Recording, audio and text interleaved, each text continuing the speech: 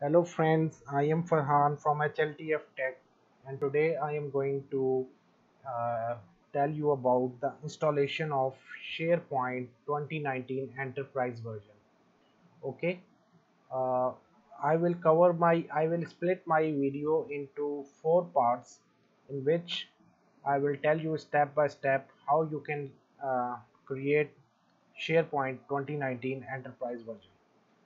The first of all, in part 1, that is this video is related, I am going to prepare the active directory. Okay, so the server which is my domain controller in my on-premise environment is 10.20.30.10. Okay, so I am going to take the remote of this server, that is my domain controller, and in this domain controller I am going to search for uh, Active Directory users and computers. Here I will navigate to users. This is my domain, that is hltf.tech, and in this domain I have already three Windows Server 2016 virtual machines that are joined with my domain, and these are database server, SP19 app server, and web front-end server. I will configure them one by one, but before configuring them, I have to create some users here that would be used to manage the SharePoint installation, SharePoint database server, and SharePoint farm. So, first of all, I will click new, and here I am going to create a user, that is SP19 admin. Okay,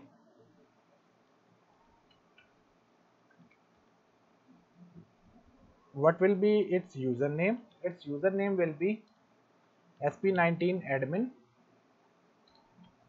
without space, and the I am going to give one specific password here, and I am going to set it password never expires. Okay, so uh, I have created one user. Similarly, I will create two more users that are SP19 farm, that would be used for managing my farm of SharePoint, SP19 farm, and I am going to set password never expires, and I'm going to give it some unique password. Okay, so one more user, that is SP19 DB, sorry, DB, or you can say SQL. These users are you can change the name of these users. You can define any username as per your criteria or as per your organization standards. I am using basic SP19 SQL. This user will be used to manage the database,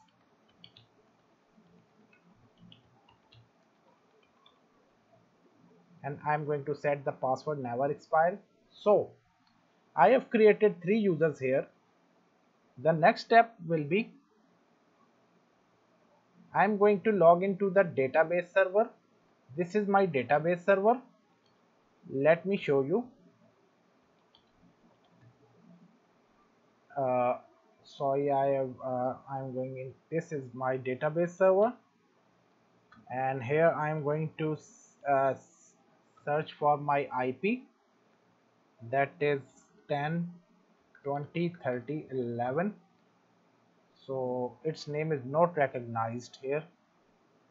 So if I ping 10.20.30.11, yes, it's reachable. Let me search it in domain controller here. Just please give me a second so that I may go to DNS. and in DNS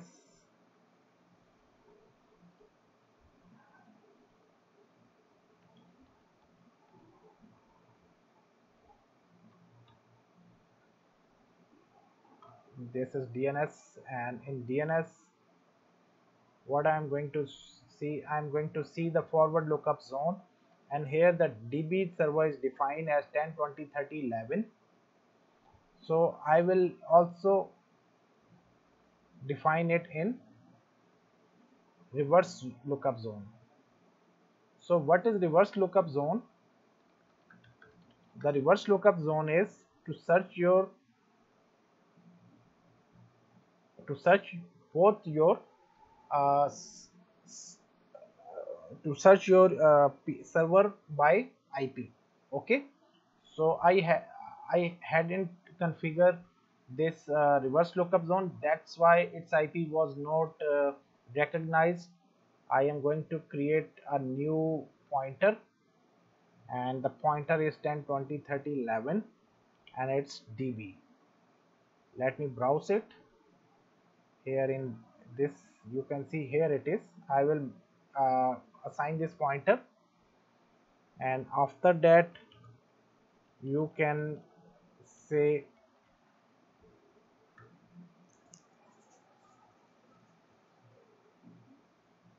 I'm going to update the GP update /force.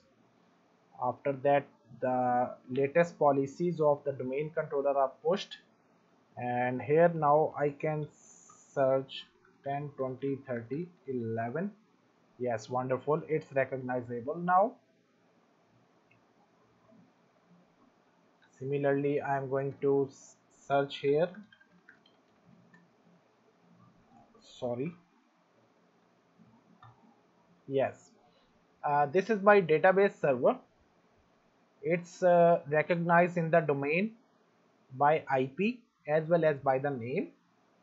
So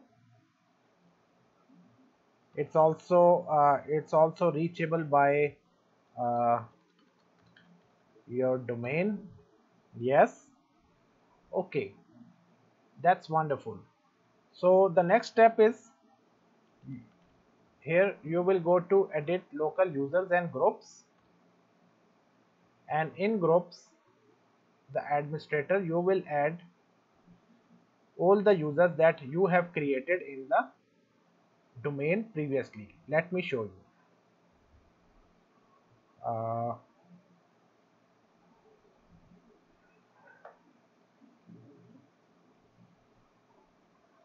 These are 3 users which we have created just now. I am going to add these users in the local administrator group of database server. Okay, so let me search here sp19, sorry, it's typing mistake. It's all of, I will add all of these 3 users here, sp19 farm and sp19 SQL. Okay, so all these 3 users are added into the local administrator group of my database server. I will apply here, and this is all about the preparing Active Directory. We have just covered the step, the part 1, in which we have prepared the Active Directory. Okay, I'm going in my next video I will cover the part 2, and in part 2 we will install SQL Server, and we will also configure it for SharePoint 2019 installation. So guys, please subscribe my channel and continue watching these videos, so that I may guide you, I may assist you in installation of SharePoint 2019 enterprise version in your on-premise environment. I thank you all for watching this video.